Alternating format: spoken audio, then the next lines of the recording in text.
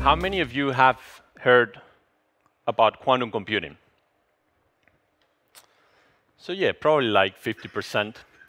And how many of you have actually used a quantum computer? No one. All right. Let me begin by giving a motivation for why quantum computing is important. When you think about the challenges that financial research faces today, what are they? Well, most of the financial research that you find published in papers, in journals, it's research that is not based, most of it, on direct experience, meaning that most academics do not have access to the only laboratory that exists for finance, which are the markets.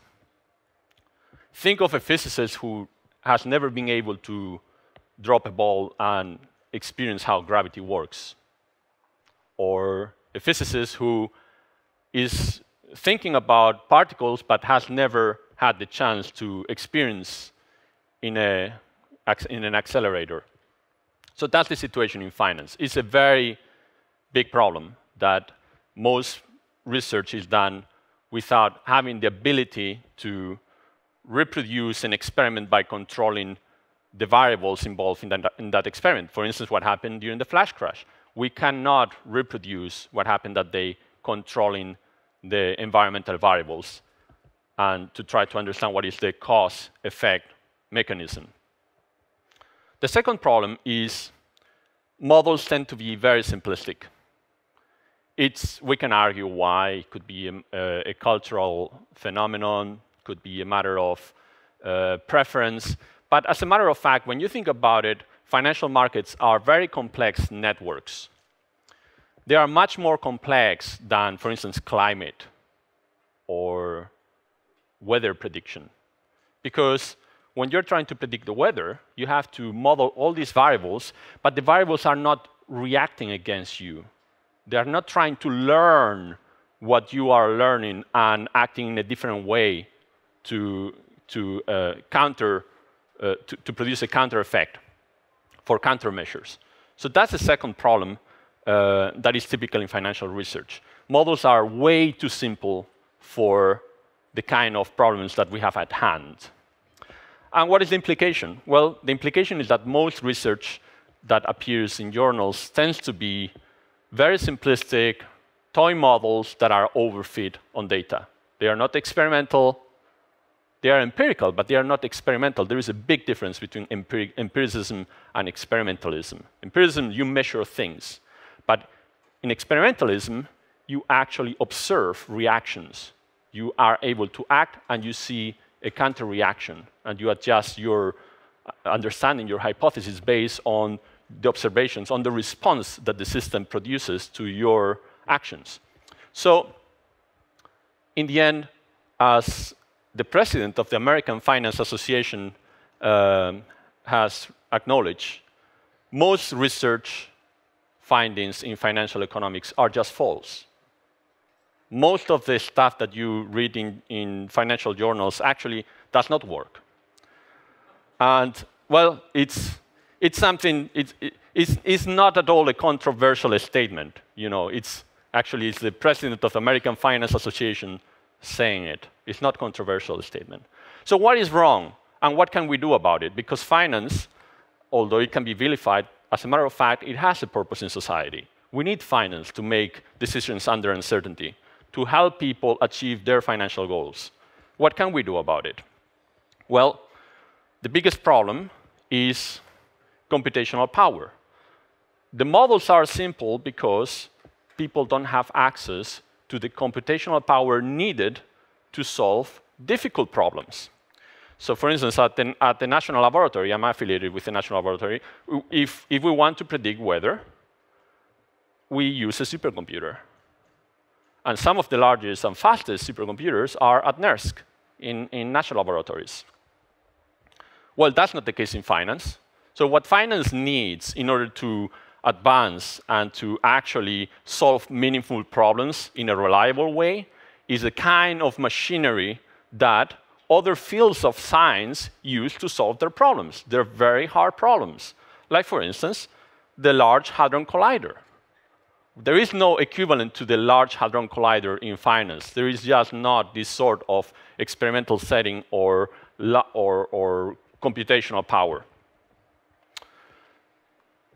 Well, quantum computing offers this possibility, or at least in that direction. It offers the possibility of having a machine that has an exponential computer power, exponentially greater computer power than digital computers.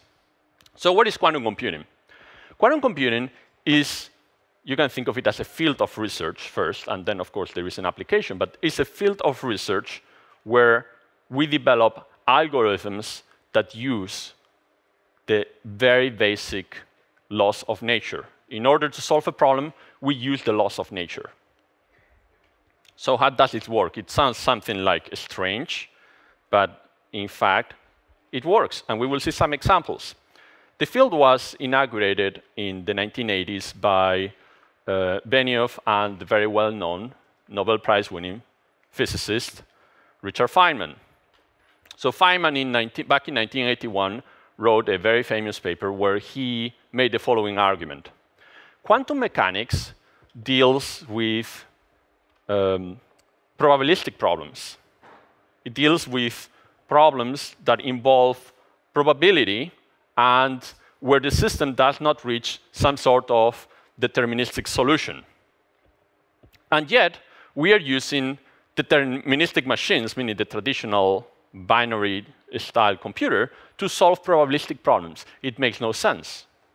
So what he proposed is to develop a new kind of computer device that would be probabilistic. It would not be deterministic, and that's what a quantum computer is. And everything came, back in 1981, it was kind of, I guess, science fiction or a nice idea. But then a mathematician back in 1994, Peter Shor, proved that it is possible mathematically to develop quantum algorithms, meaning algorithms that run in that quantum machine, that can crack code as a matter of as simply as you can do additions. The standard procedure for encryption these days is the RSA protocol. Essentially, what makes RSA a very good encryption mechanism is that it poses an integer factorization problem that is very hard to solve by trial and error. So this is a very hard problem. It requires a traditional computer millions of years to run some calculations in order to solve a problem that is about to change in 1 minute, because within 1 minute you're going to get a new key. That's what gives encryption its security. It poses a problem that can only be solved within millions of years, but you have a minute to solve it.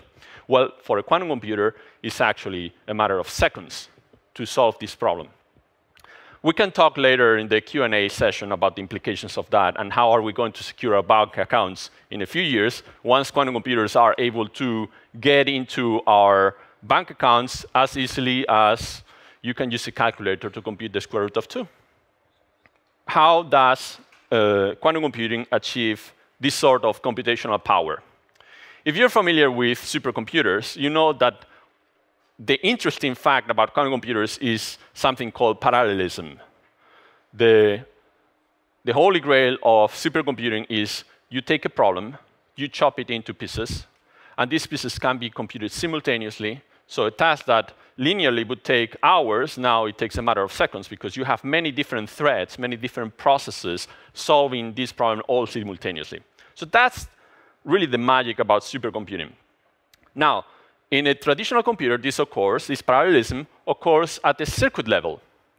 You have multiple circuits solving this problem at the same time.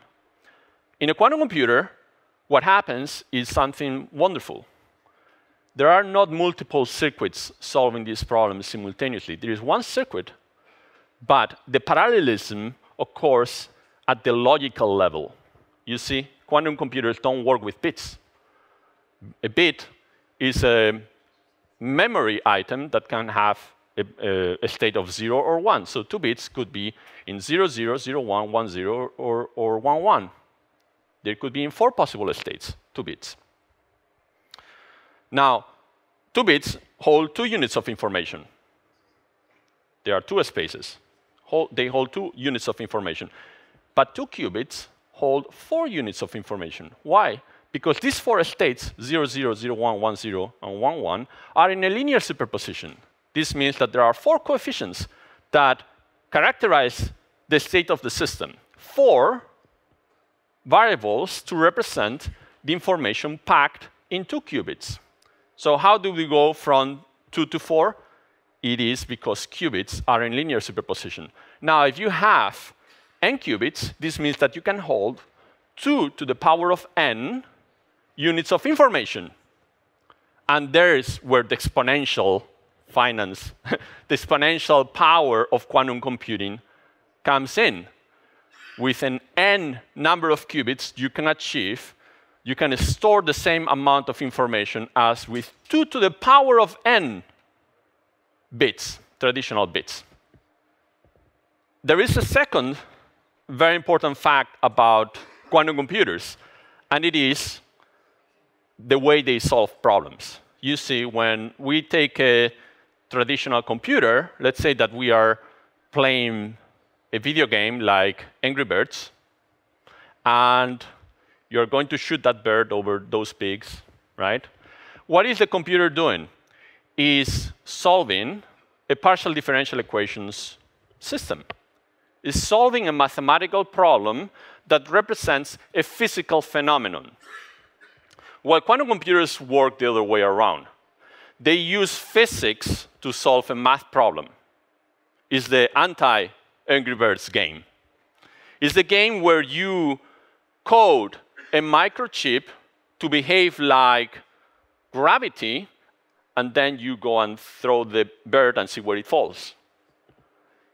When you think about it, what is essentially powerful about this paradigm is that it replicates how the universe solves mathematical problems. There are plenty of very hard mathematical problems that the universe, nature, solves all the time for free instantaneously. For instance, what is called the n-body problem.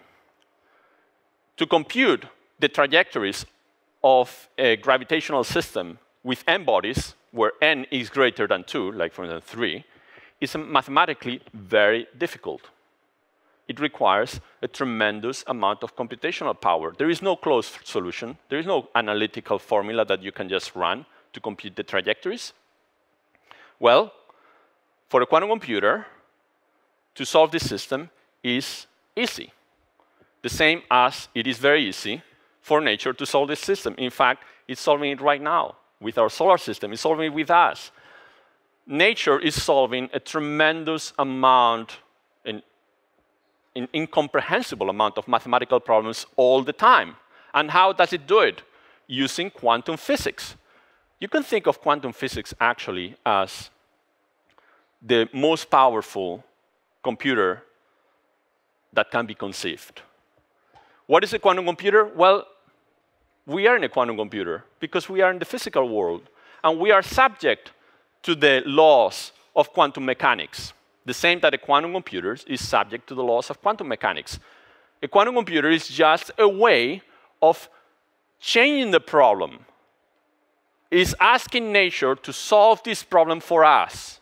We changed our microchip to represent a problem that is interesting to us. Of course, the gravitation of the solar system is very important, actually critical to us too. We want nature to solve that problem. In addition, we want them to solve some problems that are meaningful to us. But essentially, that's what it is. A quantum computer is a device that uses nature to solve a problem that is relevant to us. How do they look? Well, I place a photo there. You can see that essentially it's a very tiny microchip, very powerful, tiny microchip, that is sitting at the center of a fridge.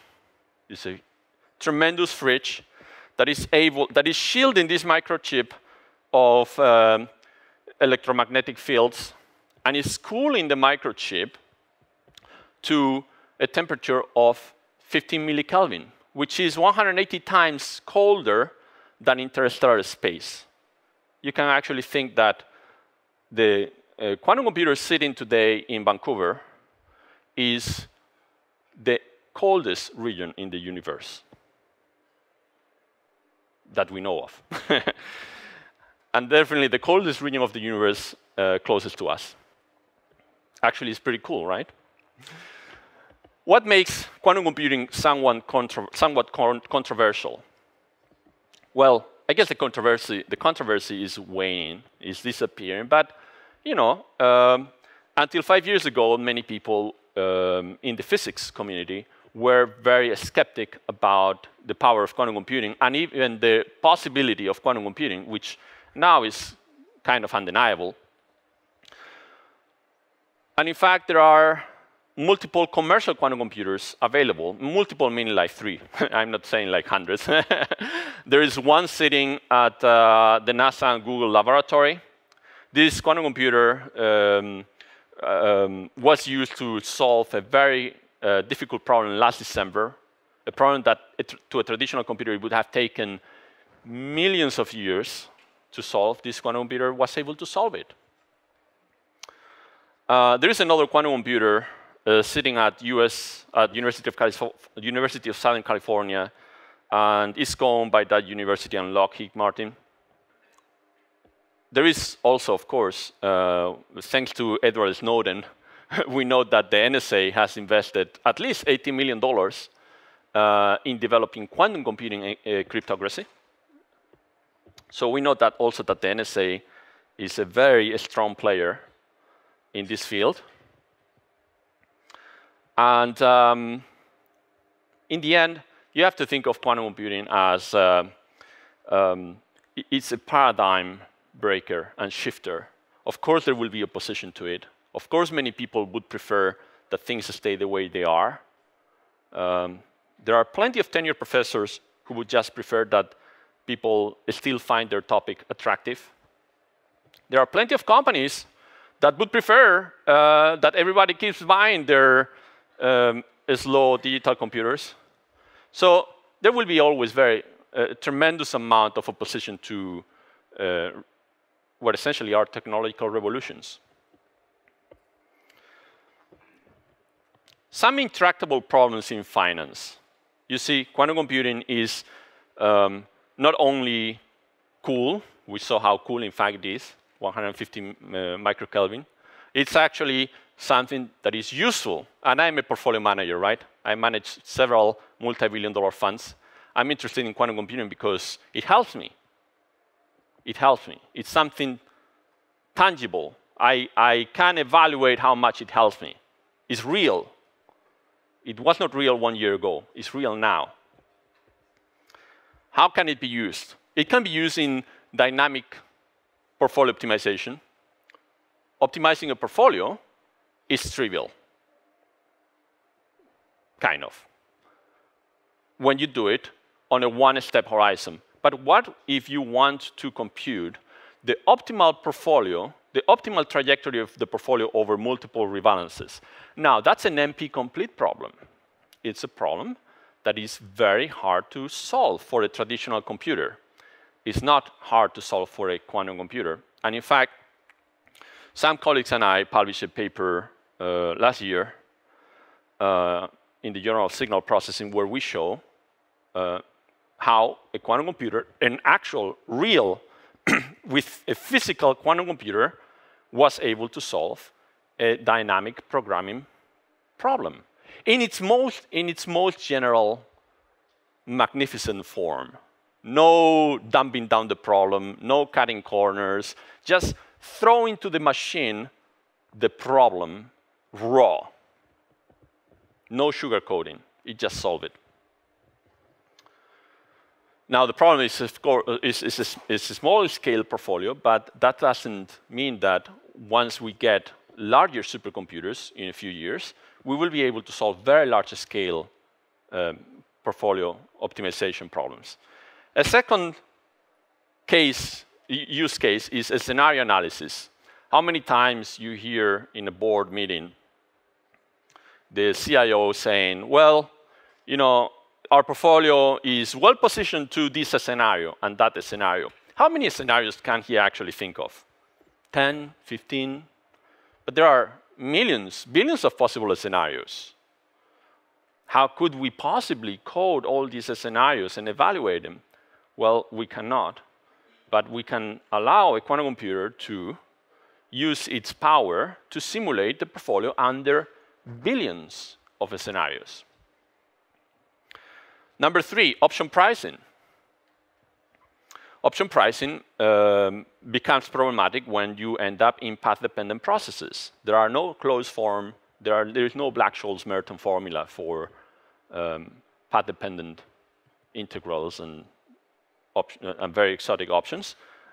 But this sort of path dependency is not a problem to quantum computing, because quantum computers will evaluate a tremendous number of alternative outcomes and derive a price based on those.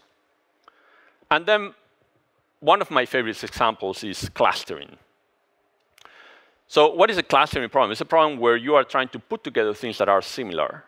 And when you go into the dimensions of 1,000, 10,000 instruments, as I have in this plot, this is a plot of a correlation matrix. It's a heat map of a correlation matrix with, I guess, a few thousand instruments. Well, to invert this covariance matrix is a lost case. It's going to be singular or nearly singular. It's going to be numerically ill-conditioned. The solutions that are going to come out of working with this covariance matrix is essentially going to be garbage. But what if we use a clustering algorithm to reduce the dimension of the problem to a manageable size? And that's what this algorithm does.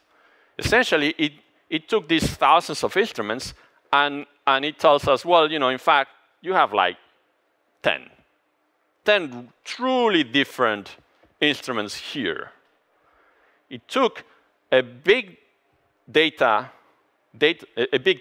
set, and it was able to shrink it to what is something manageable and something that can be solved in a robust way. And what we show in this, we published a paper on this method. What we show is that, in fact, out of sample, this sort of solution delivers a performance that is 31% better than the mean variance portfolio optimization method, which is Nobel Prize winning, very famous, very recognized, used by everyone in finance and in the profession. But as a matter of fact, what we show is that what was a mathematically exact solution in sample happens to be detrimental out of sample. There are solutions, when you solve an optimization problem, there are solutions that in fact are detrimental to you. It's better to end up with a different solution that happens to perform better out of sample. And that's what we showed in this practical example in this paper. Why is this relevant? Well, there are many reasons why quantum computing is relevant and is going to change all of our lives. Number one is Feynman's observation. He was thinking in the context of physics.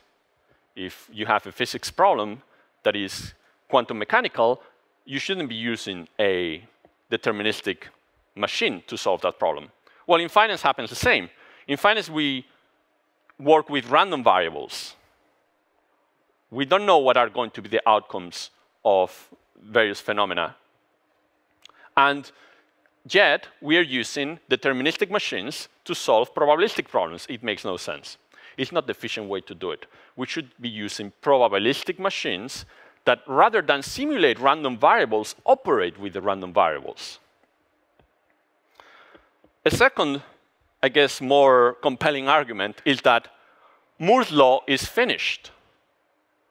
We have been living for the past 30 years an incredible era where computers became more and more powerful. But that's finished. Back in 2012, the number of transistors that you can buy per dollar has peaked. It's just that you cannot put more transistors you need a few atoms in between the transistors. Physically, it's impossible to keep up. So what is going to happen? From now on, we are going to keep buying transistors that are a little bit faster. It's going to cost us much more money, but they're going to be a little bit faster. And eventually, foundries will stop producing new microchips because the research costs will not pay for the profits, for the benefits. So the digital computing era is about to end. We need something to replace it. And right now, the best candidate is quantum computing. Quantum computing, on the other hand, it's at its dawn. It's just beginning. It's something that holds the promise of giving us the computational power we need for artificial intelligence. I love when the previous speaker said, we have not seen artificial intelligence yet. I couldn't agree more. We have not seen artificial intelligence yet because we don't have the computing machinery that artificial intelligence needs. We are using abacus to solve the kind of problems that machine learning and deep neural networks, artificial intelligence in general needs. We're using abacus. We need machines that can truly show us the potential of artificial intelligence.